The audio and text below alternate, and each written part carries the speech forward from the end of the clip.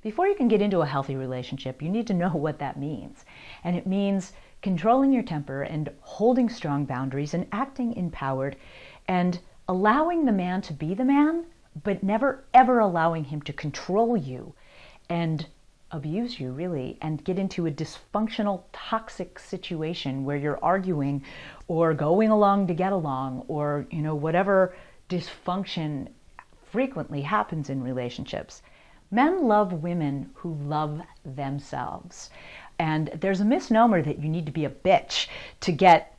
a good guy, and to, it's like people define that as a bitch, but really what that means is holding clear, strong boundaries and not being a pushover and not allow someone to walk all over you, or more importantly, abuse you.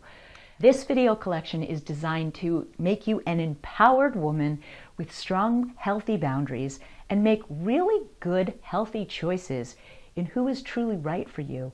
and to never ever allow yourself to get wrapped up into any kind of dysfunctional, toxic, or abusive relationship who is also very much the lady and allows the man to be the man, so that you don't intimidate him and scare him away, or you don't allow him to control you. And really to find a wonderful relationship with a wonderful man that you allow to be the man and that you don't intimidate.